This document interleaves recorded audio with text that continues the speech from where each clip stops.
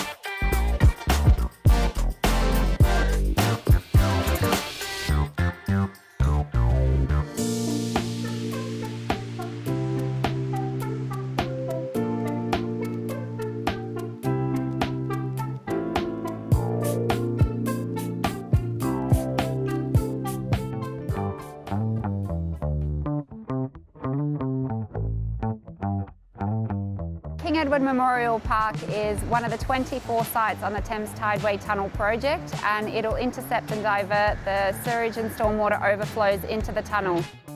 The King Edward Memorial Park Foreshore is the last site before the main Tunnel D reaches the Abbey Mill pumping station. From this side, maximum 30 cubic meters of the raw sewage will be intercepted, diverted to the tunnel and transferred to Abbey Mill pumping station when the Tideway Tunnel joins the Lee Tunnel and everything ends up in Acton. Next, we're moving into a really exciting phase where we're going to be doing the architecture and landscaping to cover what are the civil structures that are going to operate the Thames Tideway Tunnel. And once it's finished, we'll be handing the site back to the park and back to Tower Hamlets. Behind me, there is the river wall that forms the boundary of the Foreshore structure. That river wall structurally is designed from the D-wall panels connected with the capping beam, but very soon we won't be able to see it as everything will be covered with the cladding panels. So the pattern on this river wall, it has been chosen for the high number of ledges. These ledges, what they do, they encourage the moisture to accumulate and retain so that the microorganisms, subtidal and intertidal, can survive when the tide goes down. We have a great team here at King Edward Memorial Park. Some team members which have been here from the beginning, some which have recently joined us. But everyone is an excellent team player and contributes to the collaborative working nature of the site, which has made it the success that it is today. The team at King Edward Memorial Park is a high-performing team.